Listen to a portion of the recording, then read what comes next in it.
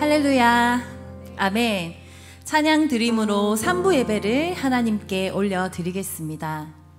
하나님께 예배드리는 이 시간에 하나님의 언약의 말씀이 내게 임하고 그 말씀 안에서 하나님께서 나의 생각과 마음을 지켜주시고 참된 평안을 얻는 이 예배가 산 제사임을 믿습니다. 그리고 이 예배 때 하나님께서 주신 그 언약의 말씀이 내 현장에서 성취되고 하나님께는 최고의 영광 돌리는 삶의 영적 예배로 이어질 줄 믿습니다. 하나님 안에서만 내가 완전하고 안전해짐을 고백하며 이 시간 하나님 바라보며 나아갑시다.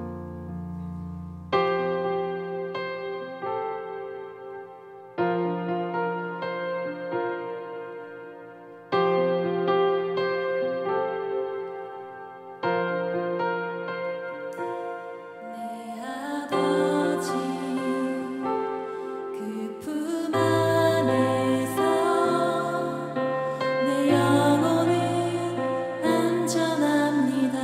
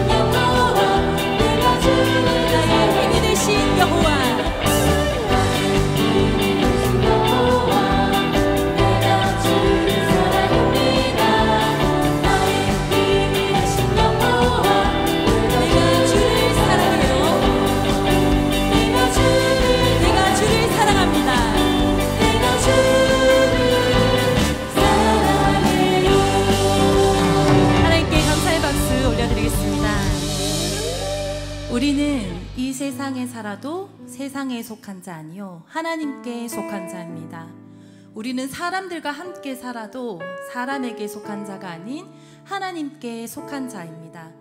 렘넌트는 237 치유 서밋의 지도자 찬양 속에서 우리의 정체성과 우리의 길, 그리고 집중해야 될 것을 한 번 더 확인하는 은혜가 있길 소망합니다.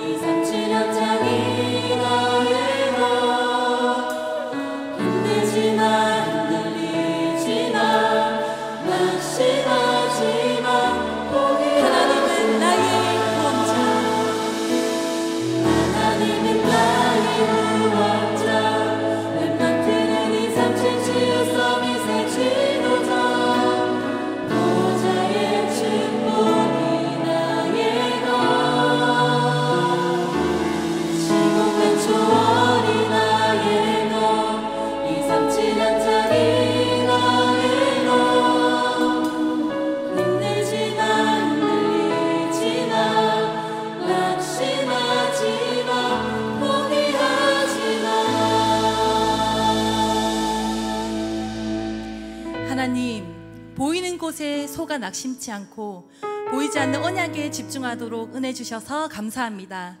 하나님이 주신 것을 회복하는 예배되게 하옵소서. 내가 속해 있는 모든 현장에 하나님 나라가 임하는 예배되게 하여 주시옵소서. 이 시간 다 같이 합심하여 기도하도록 하겠습니다.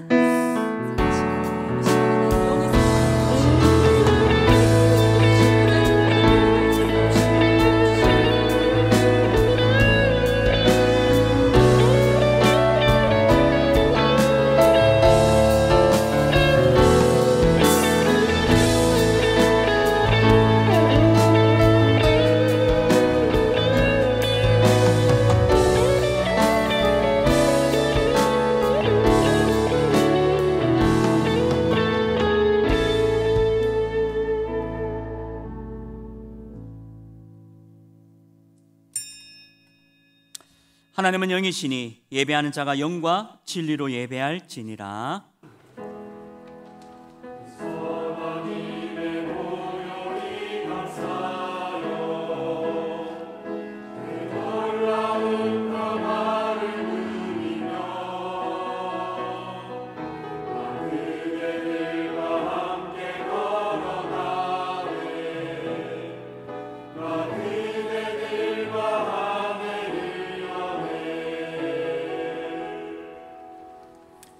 전능하사 천지를 만드신 하나님 아버지를 내가 믿사오며 그 외아들 우리 주 예수 그리스도를 믿사오니 이는 성령으로 잉태하사 동정녀 마리아에게 나시고 본디오 빌라도에게 고난을 받으사 십자가에 못 박혀 죽으시고 장사한 지 사흘 만에 죽은 자 가운데서 다시 살아나시며 하늘로 오르사 전능하신 하나님 우편 앉아 계시다가 저희로서 산자와 죽은 자를 심판하러 오시리라.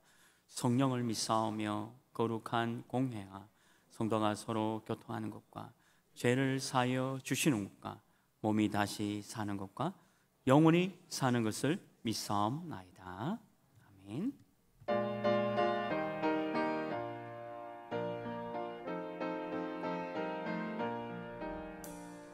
이들의 마른 물같이 시들은 나의 영혼 주님이 약속한 성령 간절히 기다리네. 가물어 메마른 땅에 단비를 내리시는 성령의 단비를 부어 새 생명 주옵소서.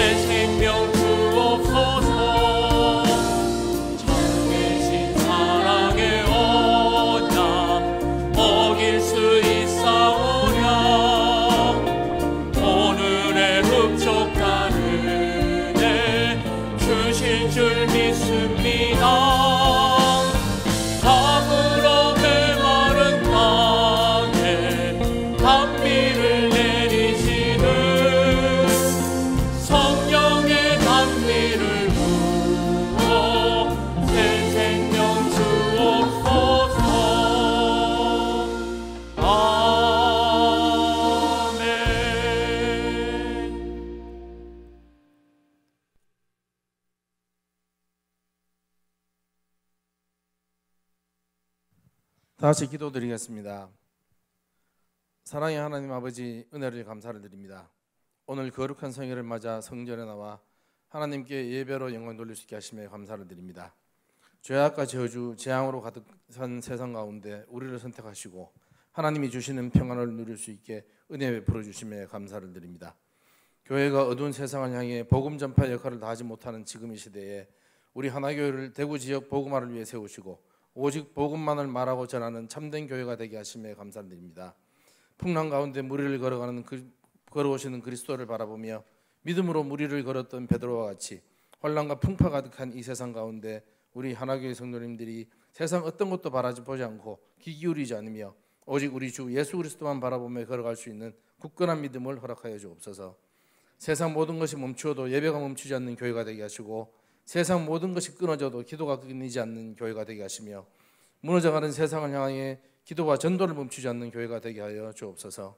오늘 강단 메시지를 통해서 하나님의 음성을 듣게 하시고 우리 모든 성도들이 신령과 진정으로 드리는 예배를 통해 성령의 충만함을 받아 하나님과 동행하는 임마누엘의 축복 속에 있게 하시고 우리가 속해 있는 모든 현장에 평강의 하나님 나라가 임하는 축복을 허락하여 주시옵소서.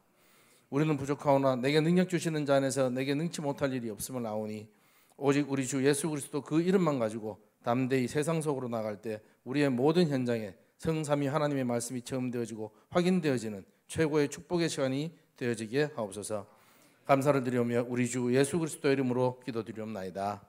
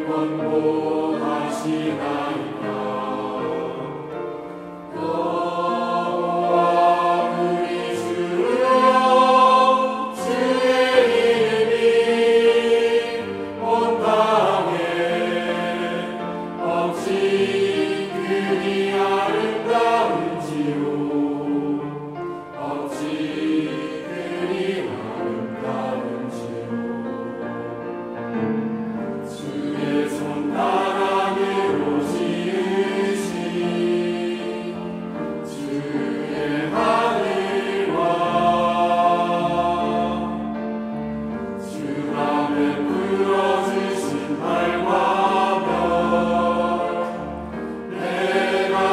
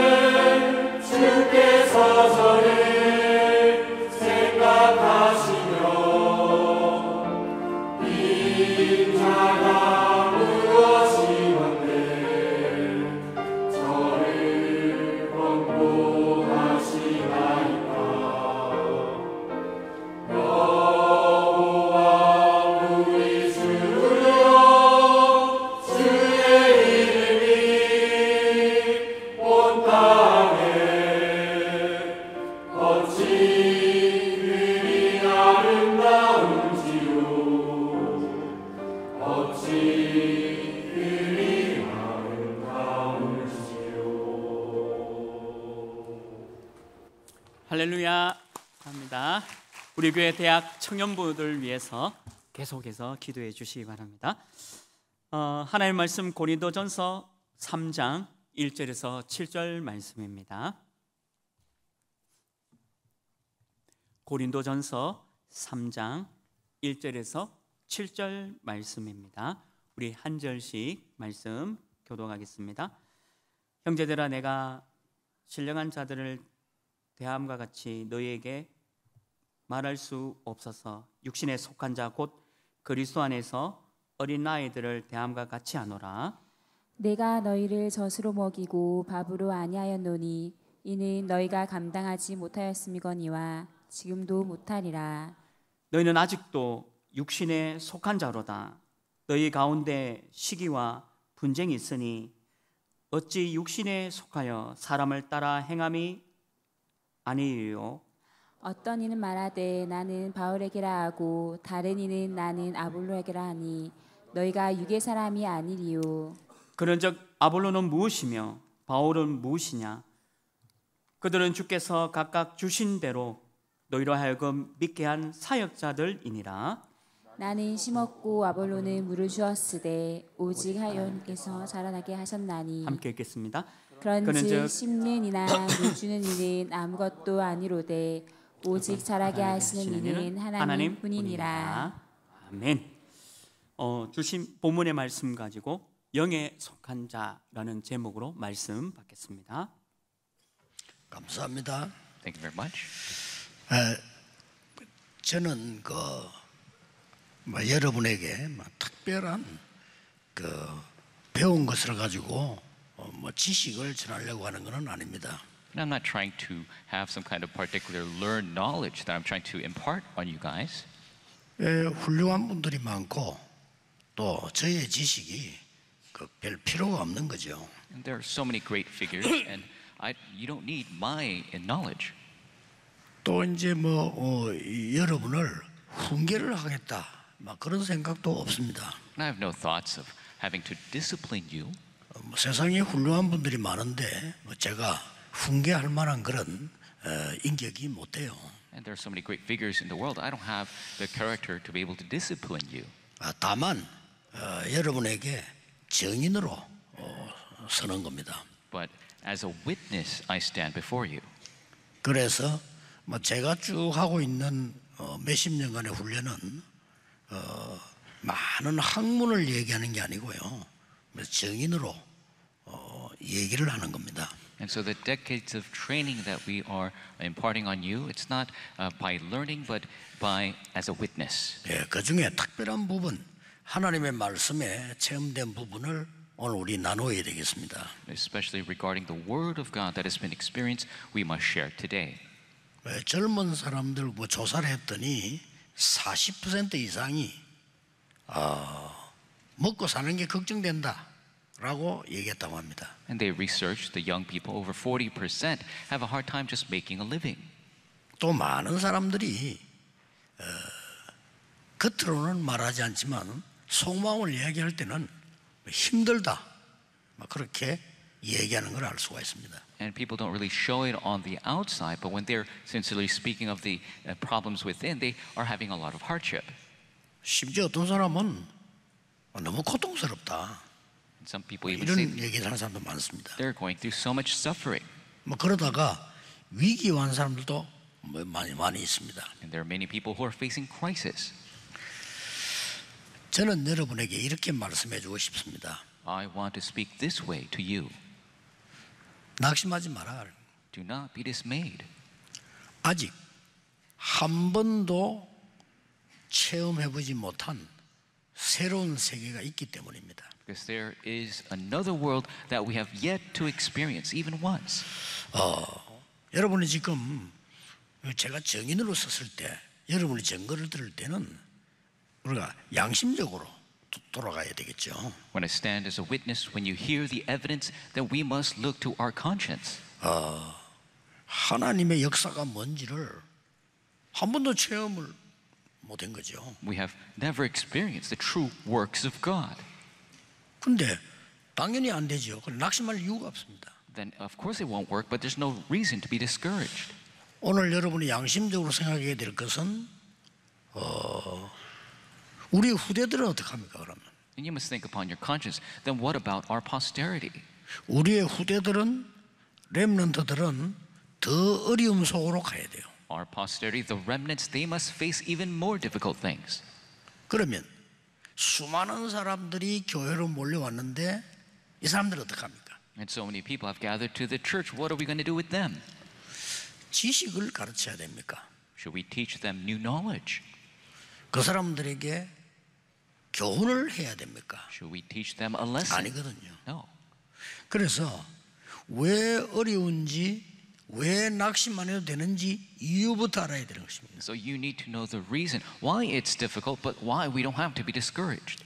오늘 성경에 중요한 답이 나오고 있습니다. And today there's an important answer that comes to us in Scripture.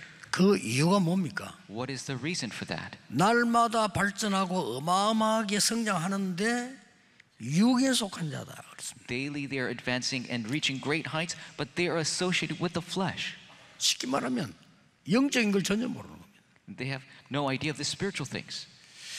날이 갈수록 계속 발전할 겁니다. 그러나 영적인 문제만은 해결이 안 되는 겁니다. Daily they will advance physically, but spiritually they will be just as children.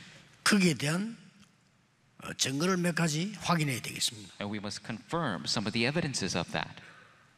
오늘 뭐라고 얘기했는가 하니까 육에 속한 자 그러면서 어린 아이라고 그랬습니다. And what does it say today? It says people of the flesh and infants. 아니 이게 무슨 말입니까? What does that mean? 강대국들이 세계를 정복했습니다. Superpower nations have conquered the world. 영적으로는 어린 아이입니다. But spiritually, they're 아무 just 철이 like 없어요. young children. They have no maturity. 지식인들이 말하는 영웅들은 영적으로는 아무 힘이 없는 어린 아이들이 계속 전쟁만 일으킨 거예요. The heroes, who the intelligent people are called heroes, they're just like young children. Spiritually, they're causing wars and problems. 무지무지한 고아를 만들어내고요. 계속 전쟁하고 또 쳐들어오고 또 보복하고 계속 그겁니다. 어린 아이들이 하는 짓이에요 이게. They have created endless amounts of orphans. They are attacking and re-attacking, causing wars. These are young spiritual children. 다행스럽게 그래도 유엔이 생겨가지고 이제 그래 못하도록 말리잖아요. 생기는데도 싸워요. But thankfully, we have the United Nations who are blocking some of this, but they cannot block all of it. 그래서 지구상에 12,000번 가량 전쟁이 터졌습니다. And on the history of the earth, there have been more than 12,000 wars. 막 크게 다 일어나 붙은 게 2번이고요. And the big wars that took place 2 times with everyone was twice. 육에 속한 자, The people associated with the flesh, 어린 아이. infants. 영적으로 볼 때는 어린 아이예요. Spiritually, they're infants. 근데 오늘 우리는 뭐라고 답 줬습니까? But today, what's the answer we 너희들은 received? 영에 속한 자야. But you are associated with the Spirit. 이걸 찾아내야 되는 겁니다. We must discover this. 한 번도 안 찾아냈잖아요. We have never 낙심할 discovered. 이유도 없고 여러분이 포기할 이유도 없어. 찾아낸 적이 없어요. There's no reason to be discouraged. 그렇잖아요. No reason to give up because we've never found it before. 양심껏 생각하면 여러분 찾아낸 적이 없잖아요. Upon your conscience, have you ever? 하나님의 자녀요 교회 다니는 사람인데 영에 속한 게 뭔지 찾아낸 적이 없잖아요. You're a child of God. You go to church, but 그렇죠. you've never 그래서 discovered 담대히 말합니다. 낙심하지 마라. the spiritual aspects. Paul says, 낙심할 "Do not just be 이유가 discouraged." 없어요. There's no reason to be discouraged. 아직 안 찾았어요. You haven't discovered it yet. 그렇죠. That's right. 찾으면 끝입니다. If you discover it, that's it. 그걸 지금 오늘 본문으로 얘기하는데 저는 여러분을 가르치는 게 아닙니다. 증인입니다. And that's what the passage says. I'm not teaching this to you. I'm 누가 a witness. 훌륭하다, 못하다, 맞다, 아니다가 아닙니다. 영적인 축복을 전혀 못 찾아낸 거예요. It's not about who's great or not, or right or wrong. They have not discovered the spiritual blessings. 자, 세상이 알려주는 거는 뭡니까? What is it that the world teaches you? 어떻게 먹을 거냐? 어떻게 살 거냐? 어떻게 잘 먹고 잘 거냐? 이거란 말이에요. How to eat, how to live well. That's what they're talking about. 그러니 싸울 수밖에 없는 상황이 오는 거예요. And so they're bound to be in a situation they must fight with each other. 육에 속한 자, People associated with the flesh, 어린 아이. infants. 그것도 오늘 뭐라고 표현했냐면은 젖먹이. And it says today that they are being breastfed. 여러분, 젖먹이에게 통닭 먹이면 안 됩니다. And to an infant who's being breastfed, 그렇죠. you cannot feed them chicken. 여러분 아무리 성질이 급해도요, 젖먹는 아이는 젖을 줘야지. 거기에다가 막바로 입벌리가 계란 넣고 이러면 안 돼요. And it doesn't matter how much of in a rush you are, an infant who's being breastfed, you cannot put eggs in their mouth. 아무리 연장이 있어도 어린 젖먹이는 젖만 먹어야 돼요. So no matter how much of a rush you are in, an 그 infant 이상 못 먹어요. must be 그렇게 breastfed, nothing 표현했다니까요. else. 그러는 너희들이 신뢰하지 말고 어린아이 젖먹자가 돼서 밥 같은 거 줄 수가 없다라고 표현한 겁니다. And Paul expresses, because you're infants, I cannot give you solid food, only milk. 성경을 확인해 봅시다. Let us confirm the Bible. 이스라엘 민족을 애굽에서 나와서 가나안 땅으로 가라. Bring the Israelites out of Egypt, go to the land of Canaan. 애굽에 있을 때는 왜 우리가 노예로 고생해야 되느냐? When we are in Egypt, they said, why do we have to suffer as slaves? 나와서 광야 가는 길에 어려움이 왔습니다. And when they were in the wilderness, they were facing hardship. 어떻게 말해야 되겠습니까? What should they say?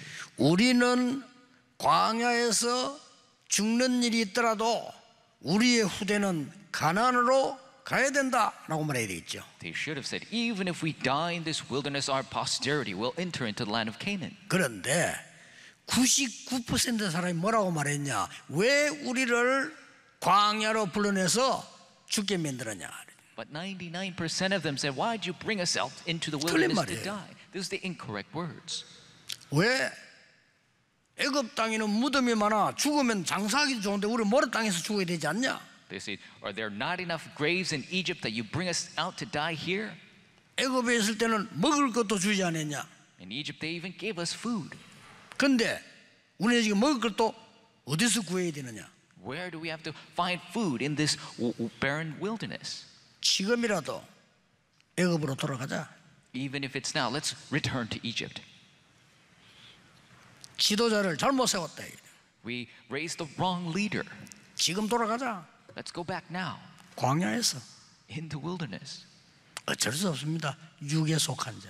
And we can't do anything about it. They're 어린아이, associated 어린아이. with the flesh. They're infants. 계속됐습니다. 성경을 보세요. And look at the Bible. This continued to repeat. 우리가 블레셋 때문에 살 수가 없어. Because of the Philistines, we cannot live. 14대를 걸쳤어요. 14 generations. 자, 이 어린애들이에요. 이게 지금. These are just young children. 그때 사무엘 인물이 나온 겁니다. And at that time, the figure Samuel arose. 블레셋의 문제가 아니야. It is not the problem with the Philistines. 모든 이스라엘은 미스바로 모여라. All Israelites gather 여호와께 to 돌아오라. Mizpah. Return to the Lord. 모든 우상 버려라. Get rid of all the idols. 하나님께 기도하자. Let us pray before God. 그게 맞는 거예요. That is the right 그렇죠. posture. That's right. 계속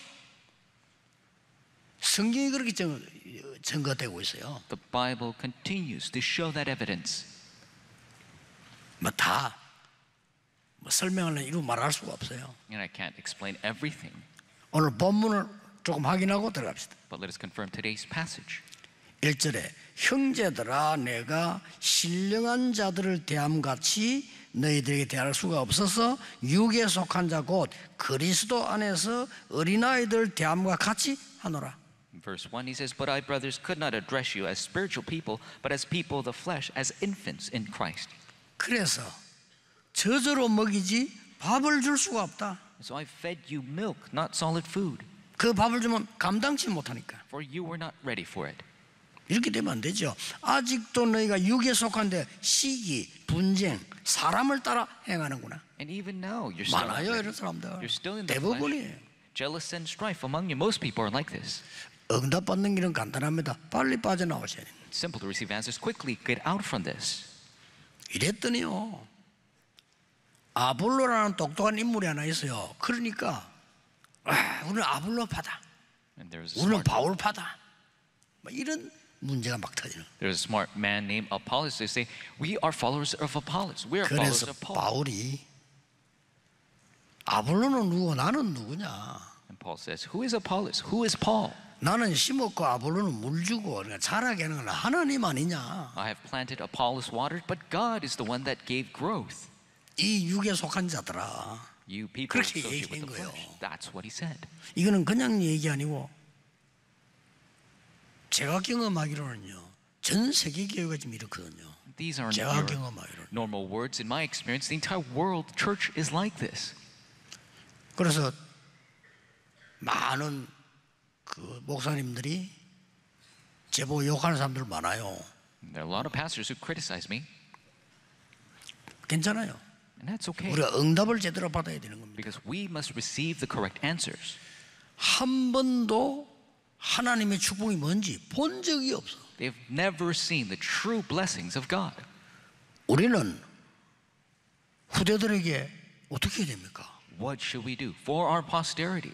해야 됩니다. We must do 그래서 this. 오늘 너무 긴 이야기할 거 없고 영에 속한 자 뭐냐 이거. And so what is it that those who are associated with the Spirit, 한 번만 체험해도 됩니다. all you have to do is experience it once. 양심상 많은 자라는 아이들에게 이 지금 육에 속한 자의 길로 가지 않고 영에 속한 자의 길이 뭔지 그리 가도록 안내해야 됩니다. Upon your conscience, you must guide your children that they will not go the path of the flesh, but truly go the path of the Spirit. 7절에 이렇게 기록하고 있습니다. In verse 7, it is written this. 나는 심었고 아볼로는 물 주었으되 오직 하나님께서 자라게 하시느니라. So neither he who plants nor he who waters is anything but God who gives the growth. 첫 번째입니다. 오늘 여러분들이 영에 속한 자의 축복, 지금부터 이걸 회복해야 돼요. The first aspect, 그러면 you 끝입니다. must 영에 restore 속한 자의 축복이 the 뭡니까? blessing as the spiritual people. Who are the spiritual people? 예, 이 말씀부터 각인이 탁 되어야 돼요. This word must be imprinted in you 세상에서 줄 first. 수 없는 겁니다. The things the world cannot give. 그래서 간단한 거죠. And so it's simple. 성경의 모든 결론을 갈보리산, 감남산, 마가다락방에서 낸 거 아닙니까? All the conclusions of the Bible were made in Mount Calvary, Mount of Olives, and Mark's Upper Room. 여기에 393이라는 이 말은 제가 정리를 했을 뿐이지 갈보리산, 감남산, 마가다락방의 언약입니다. And so 393, I'm the only one who organized it, but it is the same covenant as Mount Calvary, Mount of Olives, and Mark's Upper Room. 이거 회복이라는 겁니다. This is what we must restore. 여러분 하나님 말씀으로 그걸 다 붙잡으셔야 돼요. You must hold this as the Word of God.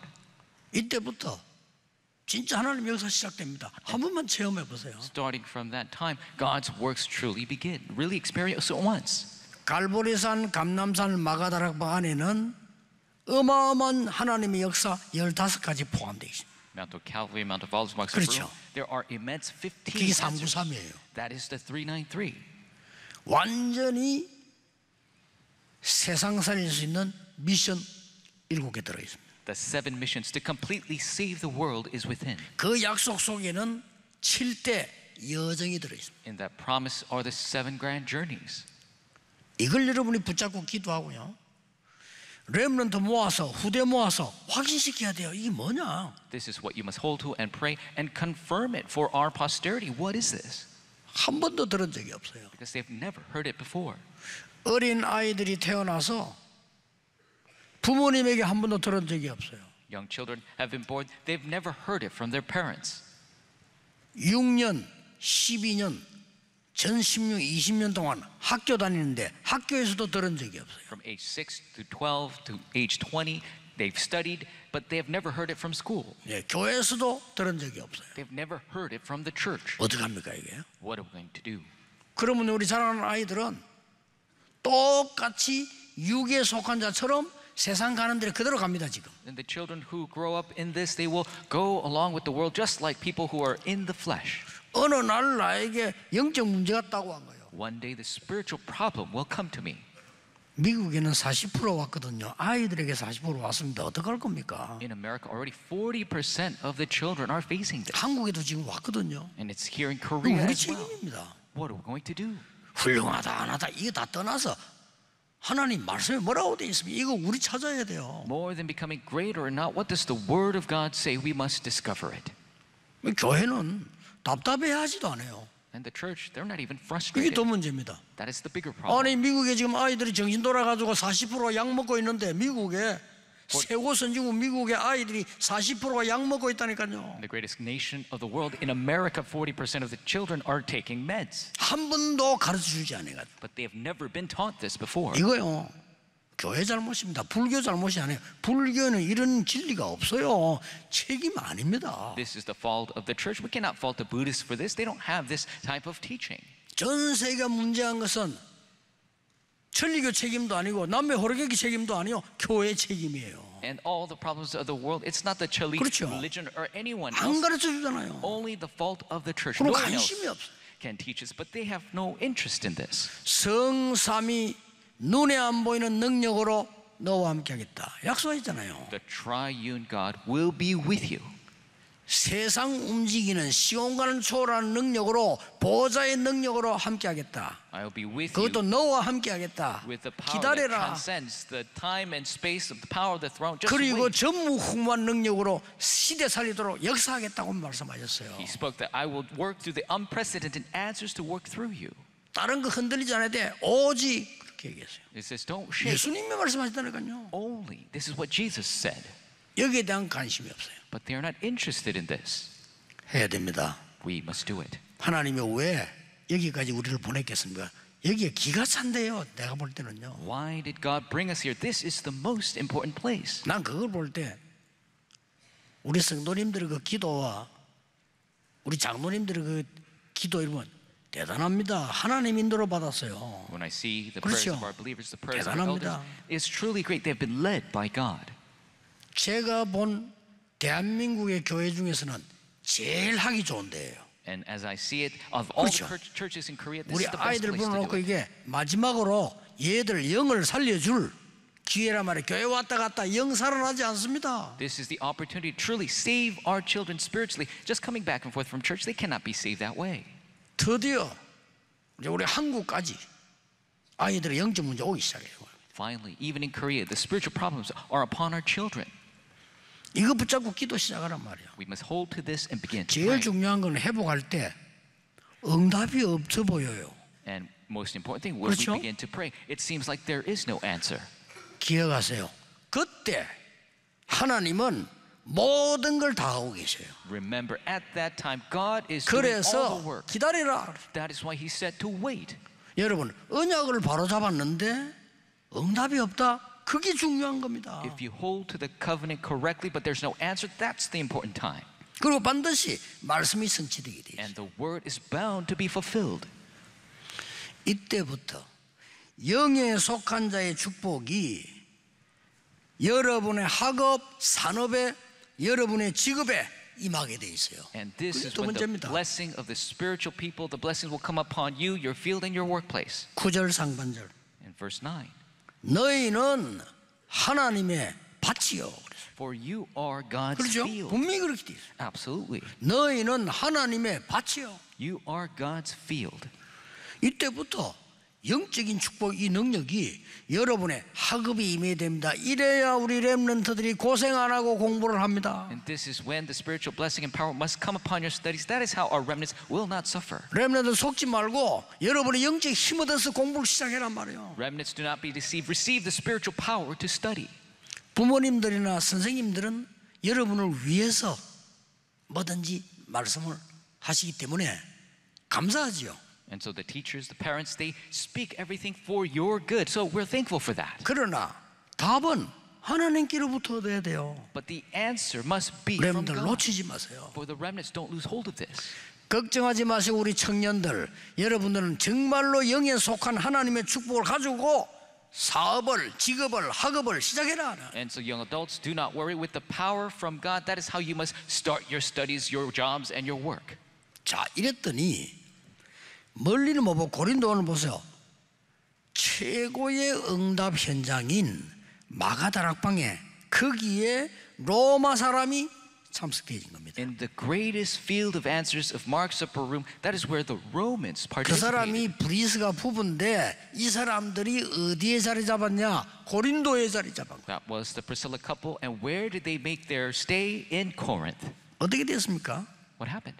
하나님이 그때부터 전도, 선교할 산업으로 축복하신 거예요. God bless their business to do evangelism. 당연히 and missions. 옵니다. Rightfully it will come. 여러분은 영에 속한 자요. 그렇기 때문에 영적인 축복을 먼저 받으면 산업도 살게 돼 있다. You are spiritual people. You receive the spiritual blessing. Your businesses will live.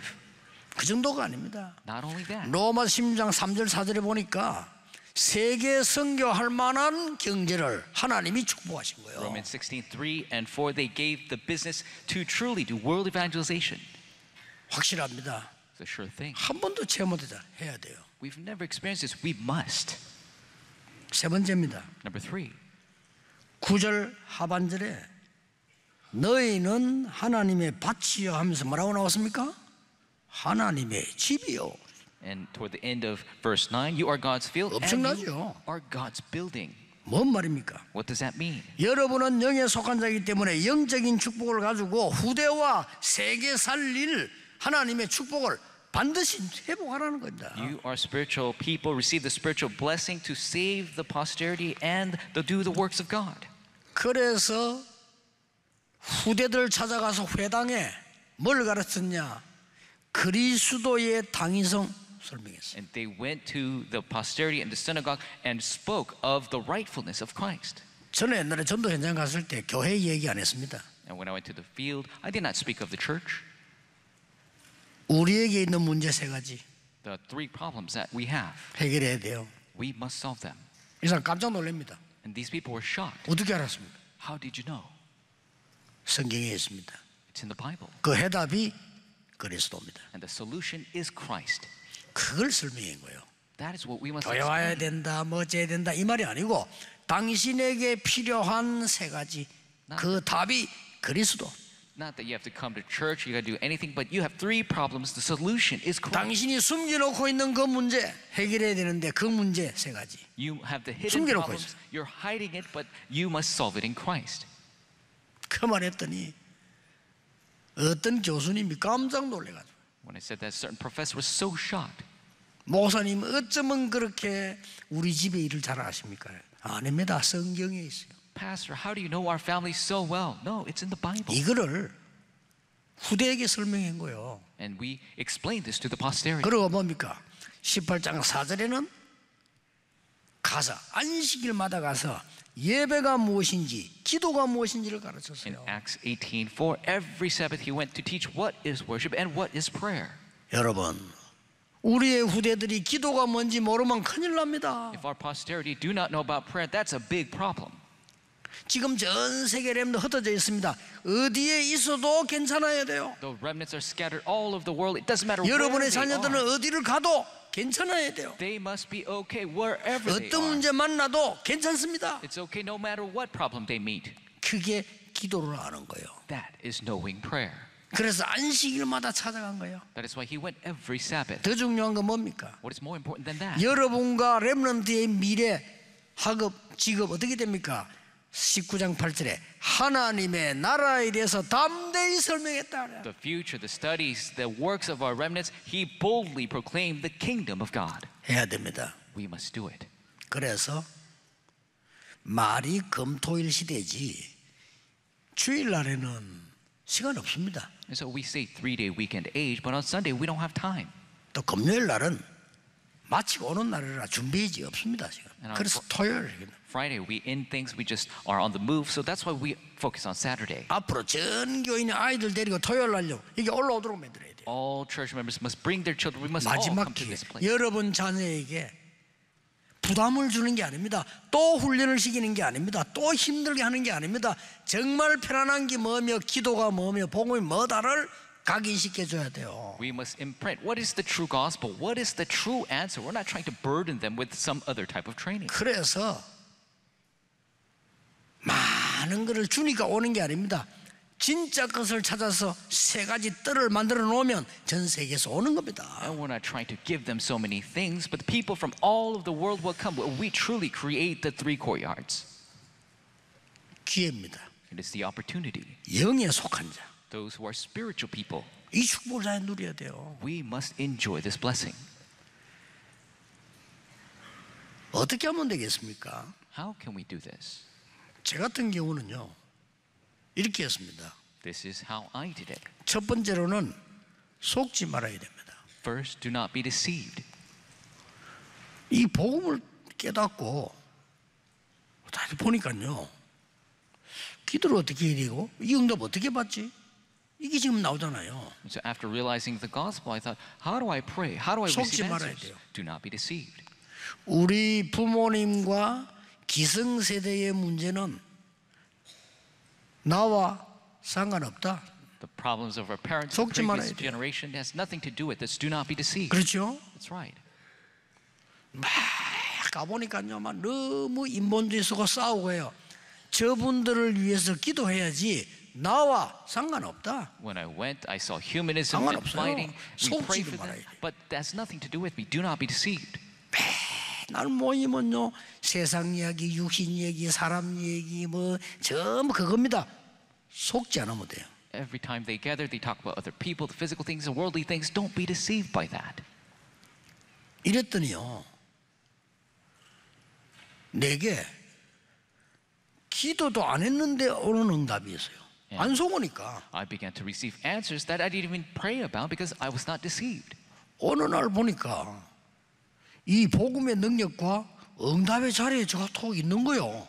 One day, I 얼마나 was 감사한지 몰라요. just in the place of answers and the power of the gospel. How thankful for that. 이때부터 성경에 있는 대로 제가 40일 기도를 시작한 거예요. And starting from that time, just as 내가 it 혼자서. is in the Bible, I began to pray 40 days just by myself. 그러니까 날짜 딱 체크해가지고 어차피 이 날짜는 지나가는 거니까 된 거예요. And because I began to check the dates, because dates passed by, I began this way.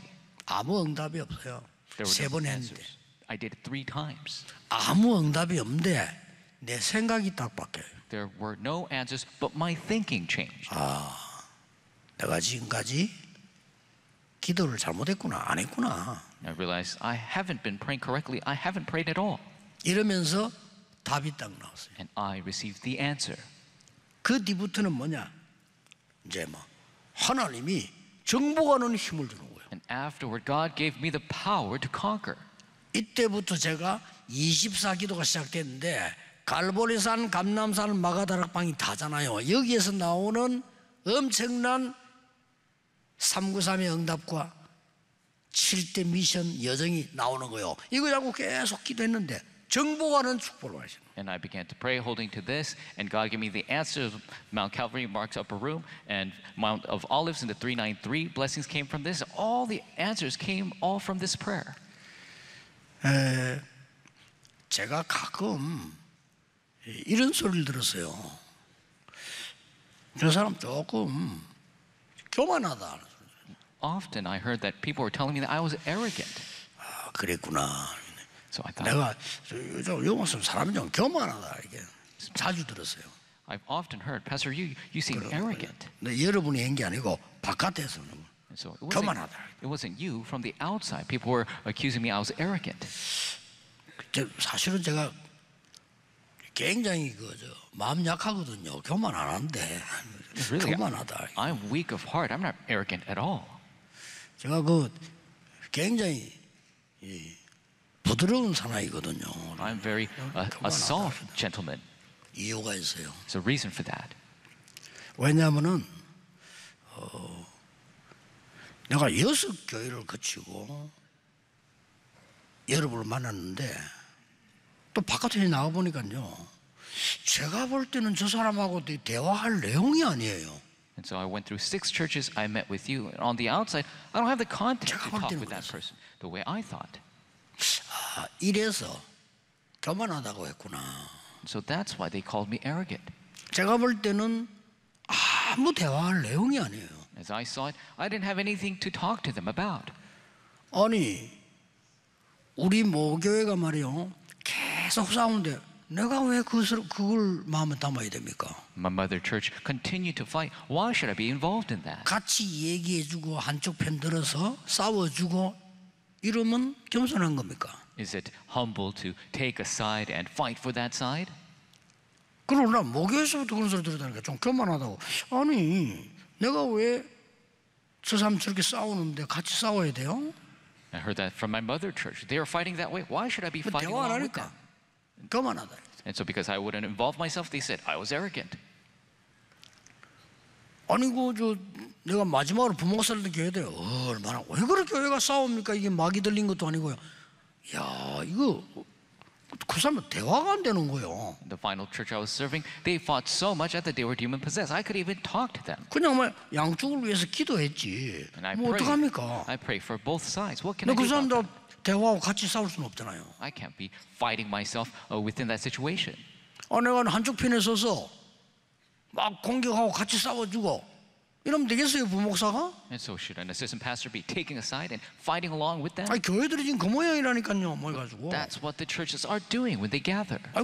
장로님들하고 패가 다 있어 이렇게 싸우는데 그럼 내가 어떤 편에서 싸워야 됩니까? And so they have their own teams. 아니잖아요. The elders have their own team. Should I be taking a side? 그냥 기도만 해서 그죠. All I did was pray. 네, 교만하더라. But they said you're arrogant. 하나님은 저를 부산과 이 지금 서울에 여러분 같은 사람 만나서 복음 전하게 해주셨어요. 얼마나 큰 축복입니까? How great of a blessing that God allowed me to meet with you. 저는 이보다 더 큰 축복이 없어요. 여러분하고 같이 복음 한국으로 전하잖아요. That we could continue to share the gospel. 자, 그 사람들 망했다 이 소리 하기 싫어가지고 사실은 망했거든요. And I don't want to say they failed, but in reality they did fail. 걱정하지 마세요. So don't worry about it. 여러분은 제가 왜 이런 말까지 합니까? And so why am I even saying to this extent? 속지 말고 오늘부터 시작하시라. Do not be deceived. 해보세요. 한 Start 번은 today. 체험해야 될 거예요. You must experience at least once. 아니 살다가 말이야, 야, 이 내 삶 속에 진짜 보좌의 축복이 많은 이 증거가 오구나. 있어야 되는 거 아닙니까? Truly, you need to have the experience, the 아니 blessing of 내 the throne. 산업에 말이야, 아무 힘도 없는 내 산업에 이 하나님의 나라 임해가지고 내가 세계복음하는데 쓰임 받고 있어. Coming upon my life, the 그게 kingdom of 맞잖아요. God, coming upon my business, that I be used for world evangelization. That's right. 이제 남은 나의 생은 우리의 후대들이 더 이상 속지 않도록 이 언약 잡도록 만들어줘야 돼. For the rest of my life, for our posterity, that they will not be deceived, but hold to the covenant. 영에 속한 자. Those who are the spiritual people. 여러분은 육에 속한 자가 아닌 영에 속한 자. You are not the physical people, you are the spiritual people. 언약 잡고 이번 주간만 한번 기도해 보세요. May you hold to that covenant. Just pray this week. 그러고 앞으로 어떤 응답이 오는지 체크해 보세요. And see what answers will come. Check up. 저는 증인입니다. I am a witness. 여러분을 가르치는 지도자가 아닙니다. 증인입니다. I'm not a leader who's trying to teach you. I'm a witness. 여러분을 훈계하는 교사가 아닙니다.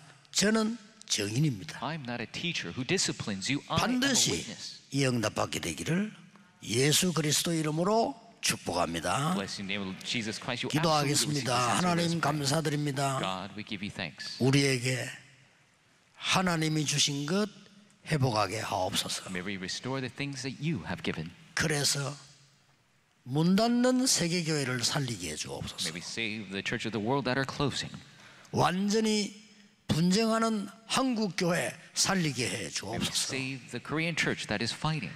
갈등하고 있는 많은 성도님 살리게 해 주옵소서. May we save the many conflicted believers. 위험한 세상으로 가야 되는 렘넌트들 살리게 해 May we 주옵소서. save the remnants who must face a difficult future. 나의 남은 생이 하나님의 나라 이루게 하옵소서. May we establish the kingdom of God for the rest 예수 of our 그리스도 life. 이름으로 기도하옵나이다. Jesus Christ's name we 아멘. pray.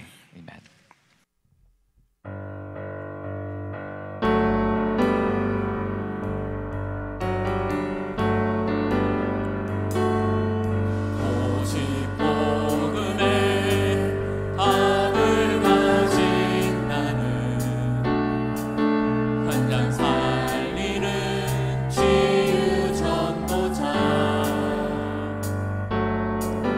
오직 랩넌트 운동에